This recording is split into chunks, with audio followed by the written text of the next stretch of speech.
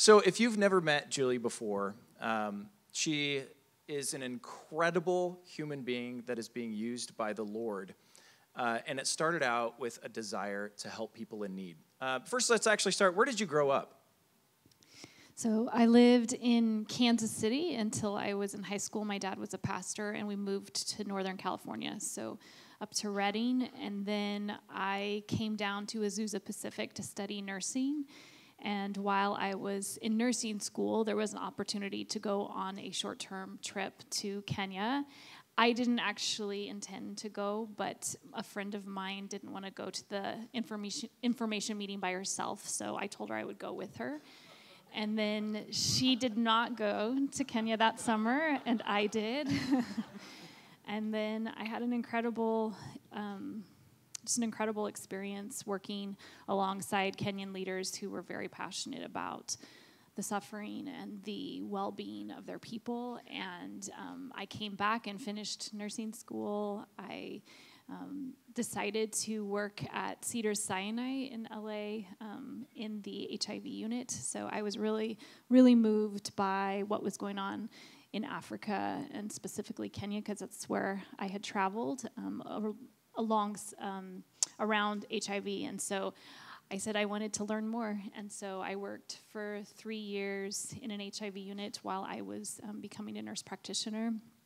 And then in 2004, I moved to Kenya for a year. And that was... A year. Yeah. So that was 19 years ago. And I've just had the privilege to live my life and within a community alongside fellow believers and people who wanted to see God's kingdom come, and they welcomed me to be a part. So when you went to Kenya almost 20 years ago now, at that time, did you have any idea what the Lord was going to be doing or what has happened now? Was that a vision that you had, or was it a vision that grew? So I went really with the conviction that people shouldn't die alone, and that at the time, because of the fear and stigma, because there was no access to testing or treatment for HIV, that's what was happening. And it's not like that I went there thinking that I would be the solution for that, but I felt like I could be a part of this growing team of people who wanted to really serve those who were suffering. And so that's what I stepped into. And no, I didn't have a vision for what was going to come. Even now, I think I'm actually really grateful that God didn't give me the whole picture, that it's been a step-by-step faith journey of trying to be faithful with what's the right next step in front of us, and not always like with certainty, but like watching God lead and practice that step-by-step has been really the journey. So, for people who don't know, we have a video that we could show you to explain what Living Room International is and what they do. Robin, if you want. And would go on home visits on a regular basis. I would often come across cancer patients or people living with HIV and AIDS who were experiencing all kinds of pain and symptoms that we didn't have access to any kind of pain medication. It just wasn't available, it wasn't affordable, it wasn't something that the patients had any access to. So people were in the villages suffering, and it just felt like enough, it doesn't need to be like this. There was a couple of specific cases that awakened, I think, my heart and my mind to just how extensive the need was. I had gone on 2 home visits in one day to visit 2 children. It was with one of our social workers that I was working with at the time. And the first home was of a 2.5-year-old little girl, and her name was Flovia. She weighed about 12 pounds, and she was HIV positive. I found her lying on the floor of this little kitchen. It was a mud hut.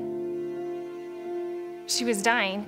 I was so moved by her, by her little life on this floor, and thought, I think we have to try. We have to do something different than this. So, she was on the verge of starvation, and there were, many other contributing factors because of HIV and her being an orphan.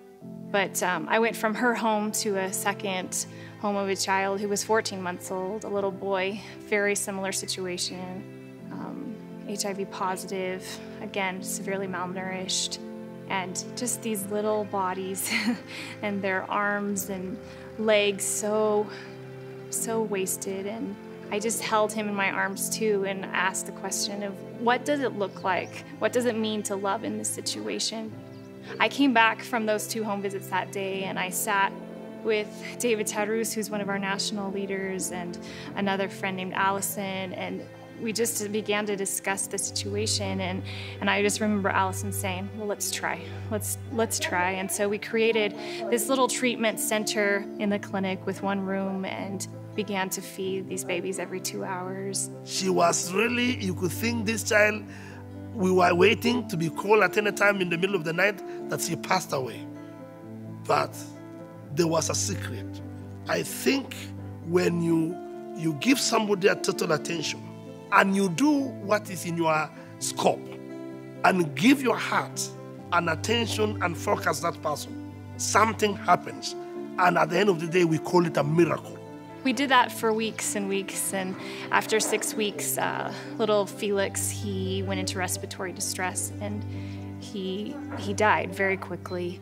It was a painful loss because it was one that, we had so much hope and desire that it would be a different outcome. But we watched Flovia thrive, and she did learn to walk, and she began to speak 2 languages, and she would call everyone mom, mama. So she would call all the men, all the women, anyone in her life, mama, because we were the people who were loving her and taking care of her. After a few months of care, she was able to go to a children's home, and now it's all these years later, and to watch the life that's still in her is quite remarkable for me. That experience of taking care of those 2 children, one that passed away and one that came back to life, very much represents what the living room is, where hospice is so often associated only with death and end-of-life care. I feel like we have a unique opportunity just to provide care, that we leave the outcomes to God. They're out of our hands, but as far as us doing the best with what we have in this place is what Living Room is about.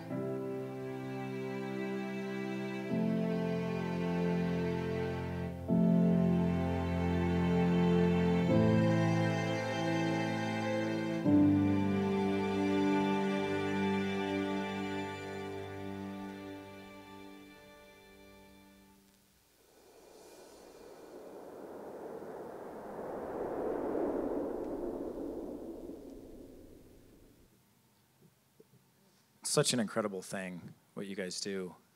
And we were kind of joking before service, why are we talking about this? Why aren't we talking about Jesus? And one of the things that I love that you've done the past couple times that you've spoken here is that you have a clear understanding of what the gospel is and what it means and how it works. The gospel is the good news. Of course, it's the good news first about the fact that all of us have sinned and fallen short of God's glory, and that sin is deserving of punishment, of death. But God loved us with such a deep and profound love that he sent his one and only Son to rescue us from our sin, our sorrow, our shame, and from death. And so when Jesus came, he lived life among us. He touched us, our hearts. He was a physical, living, breathing human being who was the most human who ever lived. Jesus lived life among us sinless. He became the perfect sacrifice for us, and he laid his life down so that he could show his love to us. You might remember me talking about one of the best ways to demonstrate the truth of the gospel, or the best way to prove the truth of the gospel is to demonstrate it, to live it out. And that's one of the things I love when you come and speak about Living Room and what you guys are doing with people. It's the gospel lived out. You're touching the lives of people and giving them a living hope, a new hope. Tell us a little bit more about how the practicality of living out the gospel allowed Living Room to grow and thrive? Well, one of the verses that I hold onto really tightly is that do not love with words alone, but in action and truth. And then also that the only thing that matters is faith expressing itself in love.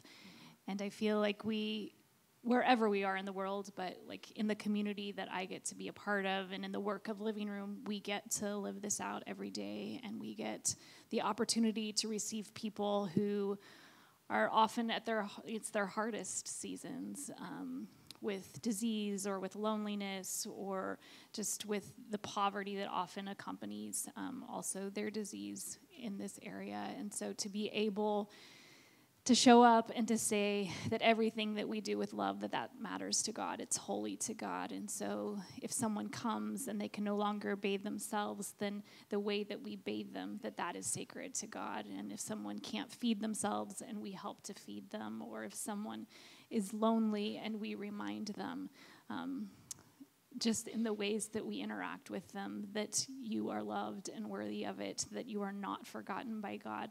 Like, these are the things that I feel like every day. It's now a team of 150 of our staff who are doing it in our 2 campuses. And, you know, it's something that, like, God put within me and other leaders, that we were to be a community of compassion that honors life and offers hope. And in every way that we get to do that, we feel like that's good news. It is the gospel. It is the way Jesus came and moved through this world and interacted with people who so often were on the margins or overlooked or not valued or not seen as valuable within society. Like, how do we, I recently have been thinking about the word respect. And, you know, so often I've thought about it as like a way to honor or to honor. And when I really was looking at what the word means, it means to look again. And I feel like one of the things that God has been inviting me and our team to do is, you know, there's the initial scene of something, but so often we can only see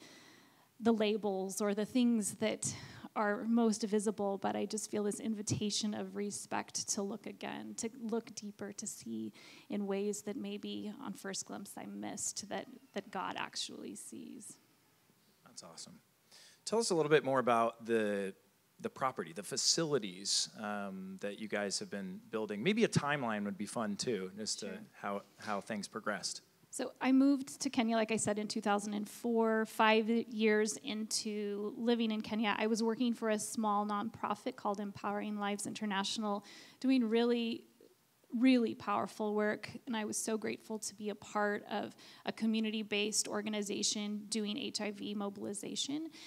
But what God continued to put in my heart was this need for hospice and palliative care services to really be able to serve initially the HIV population who were at the end of life and who were often alone. And so we started, like the video said, in 2008 is when Flovia and Felix came into our care. So those were our initial inpatient children. And then within a year, I really felt like we were supposed to start an organization to be able to focus on hospice care. And so we started with an 8-bed unit. And then in 2010, we started construction of Kimbilio Hospice. Kimbilio means refuge or a place to run to in Swahili. And so we built a 24-bed inpatient facility for both adults and children, and then continued a community-based, home-based care program for about 400 families in the community around us. And so that is how we began.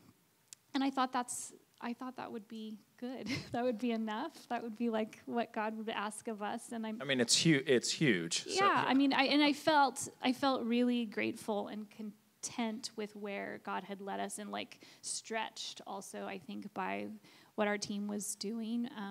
In 2015 is when our U.S. board, who Pam Malloy is a part of, they had come to Kenya and they met with our Kenyan board. And we had been talking about our beds were all full And in Eldoret, about an hour's drive away from the village where we were working, there was a newly opened cancer center, and they were looking to Living Room to really help lead the hospice and palliative care aspect of all of these patients that were going to come from all over the country.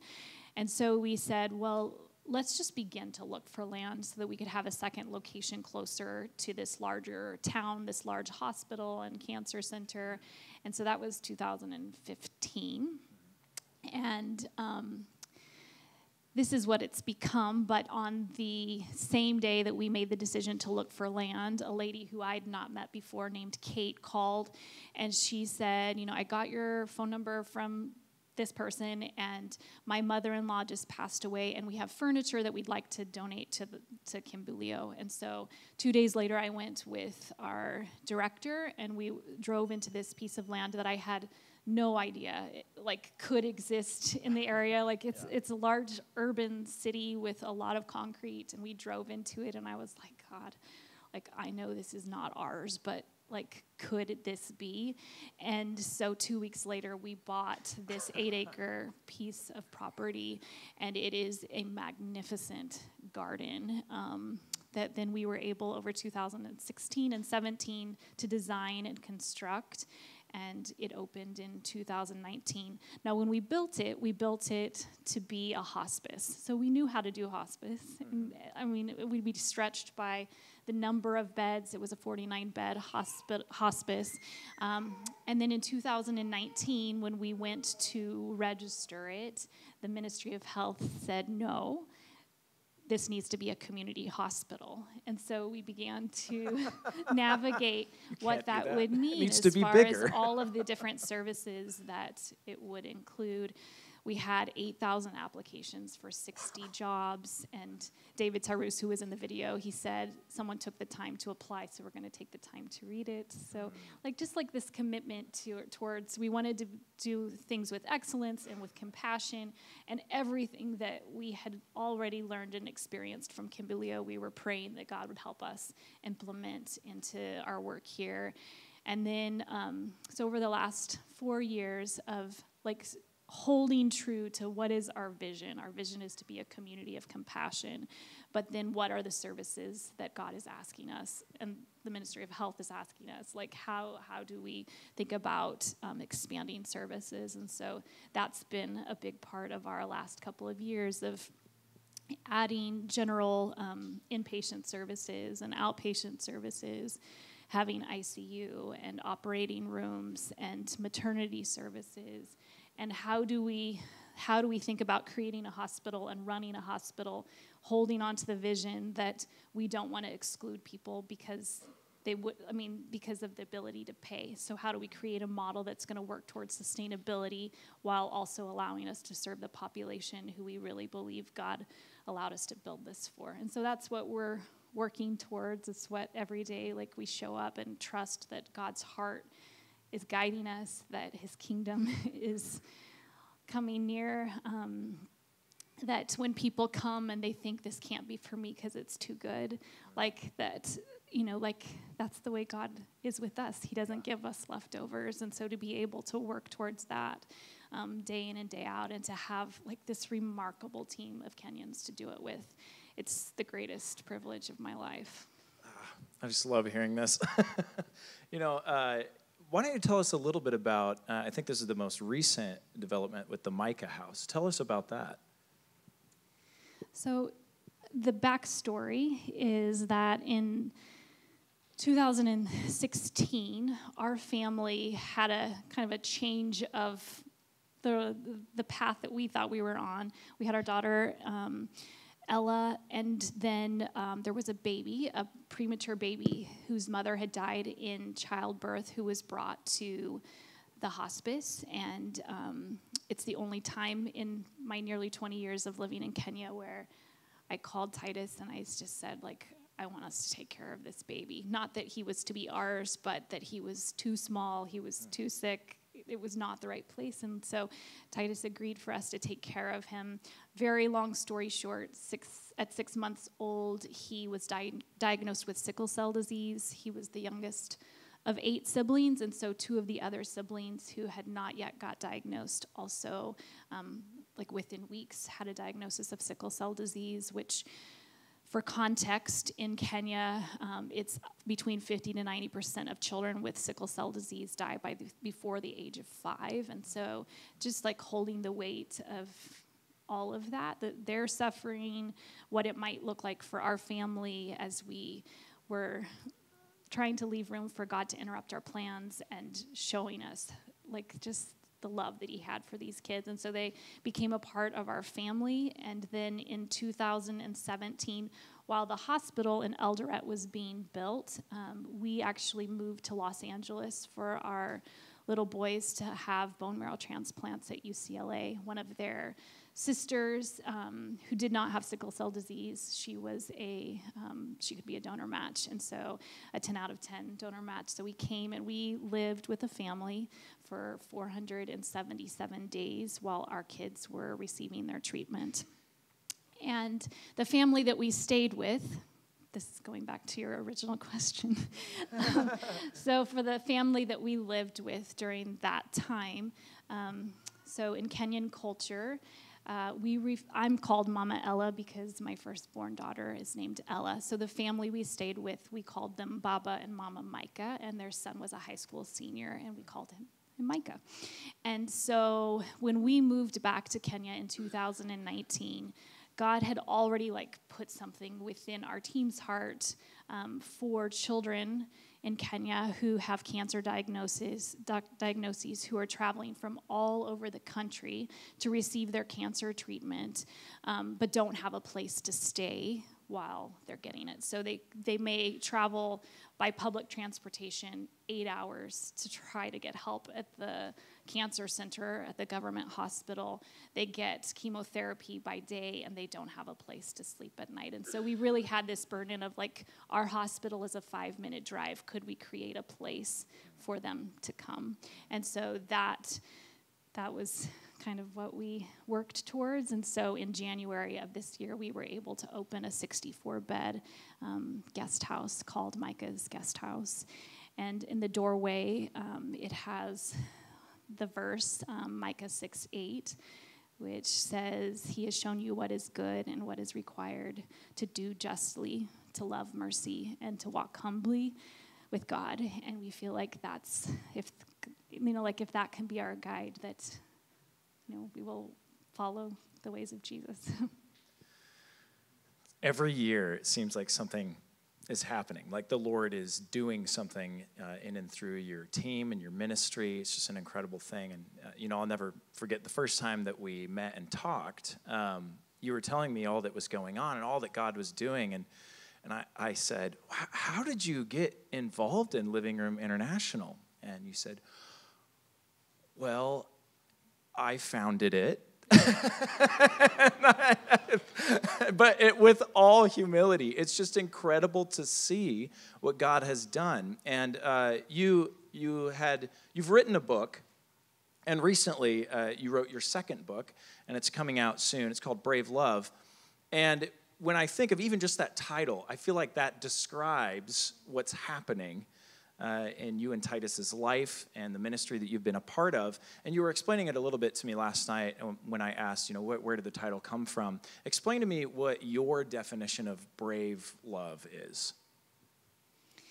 So I used to think of brave or bravery, courage, kind of like Braveheart, where it's like you're going into battle and there's no fear. And what I've learned over time with a lot of practice is that being brave is actually not about being unafraid, but it's a willingness to go into spaces where you might not feel comfortable, and a willingness to stay there, a willingness, even when you might feel a little bit afraid or a lot of bit afraid, that you're not alone, that God is with you, that you're doing it with community, and with that it gives you the courage to stay there and the compassion to keep looking when you might want to look away, and when you might want to run out of the room, a willingness to stay in that space. And so it doesn't necessarily mean I have all of the intelligence, all of the manpower, all of the money, all my ducks in a row.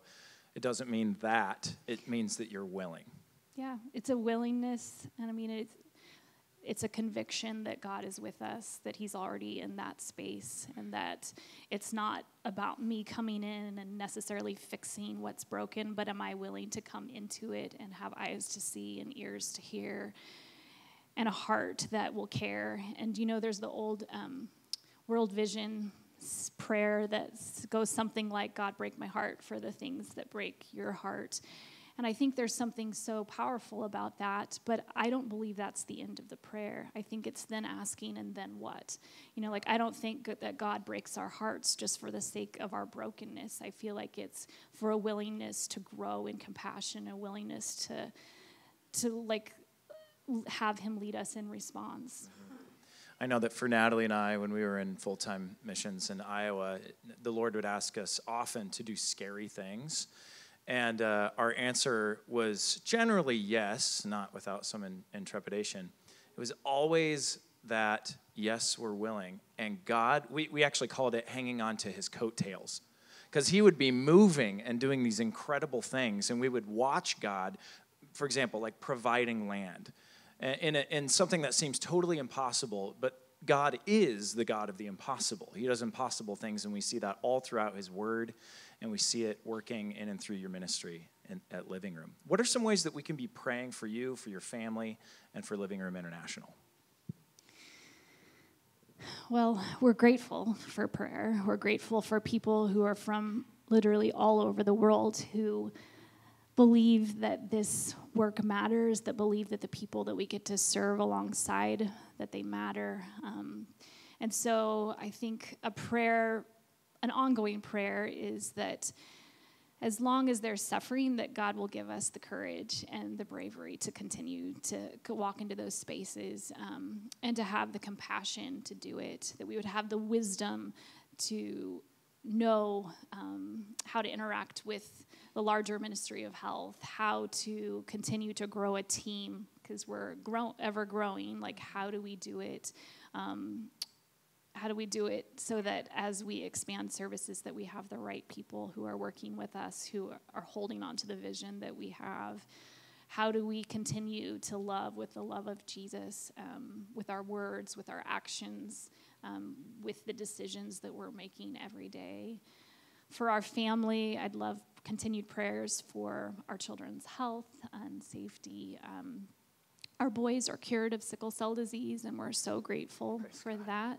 I mean, to be able to say that, it's been 6 years, but it is an incredible gift that I don't even know exactly how it happened, but we're so grateful. But we do have a 14-year-old daughter who didn't have a donor match, and she still has sickle cell disease, and she's sick a lot. And so would love prayers for her and for our family as we navigate that.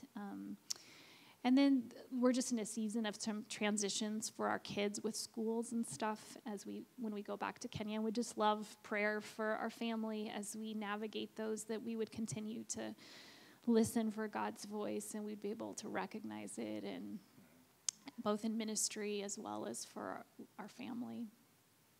Awesome. As we close our time, we have one more short video about the Micah House. I'd love to play that video now if Robin's got that up.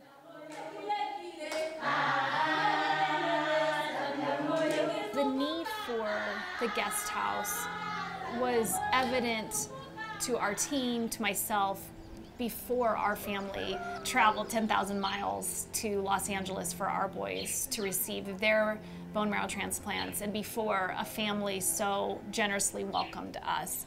The people who come to stay in the guest house are the mothers who are traveling many miles. Chemotherapy in Eldoret majority is outpatient program. It was something that I thought at some point, we need to offer this to families, that children could come from far distances who are undergoing cancer treatment at a nearby government hospital, but they need a place to stay. And currently, they were sleeping on the floor of the government hospital in the corridors at night, and then getting their chemotherapy in the day. And I just, as a mom who had slept beside my kids while they were receiving their chemotherapy, I just couldn't imagine that being okay. Without the guest house, I don't know if most of them would have even completed the treatment because the journey is long, the frustrations are many, the financial constraints, and having a place to sleep, a warm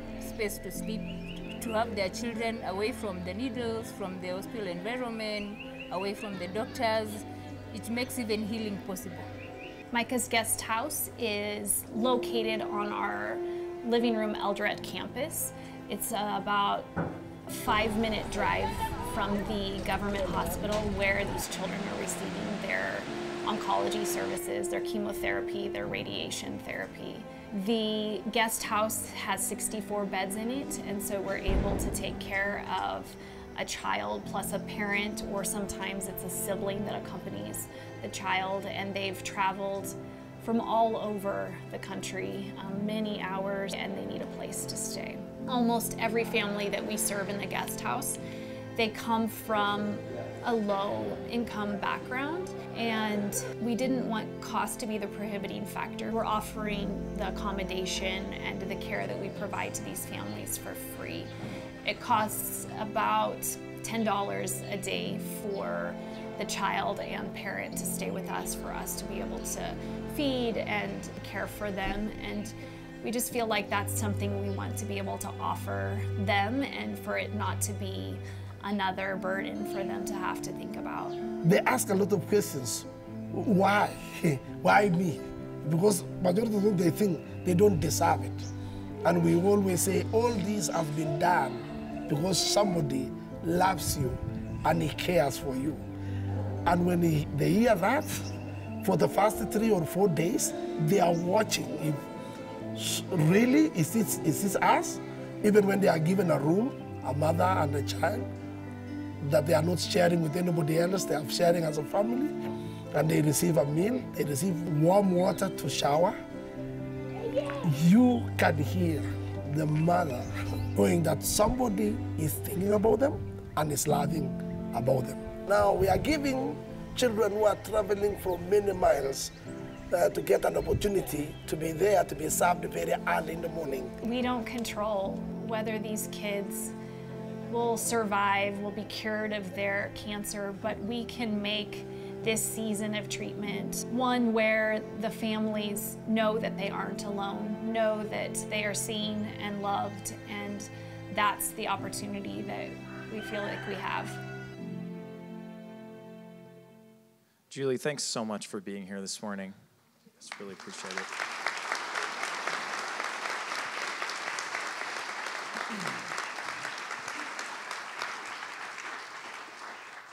Let's pray together.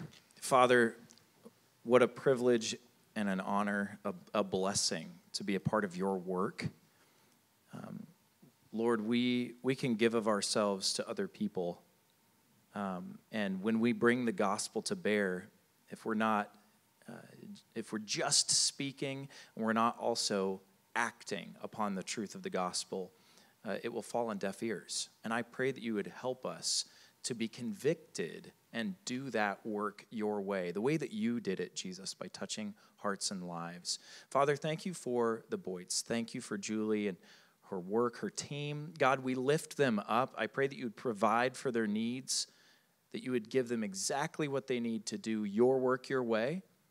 Father, I pray that they would be able to press on knowing that you are going to guide their steps, that you will use their ministry to impact your kingdom.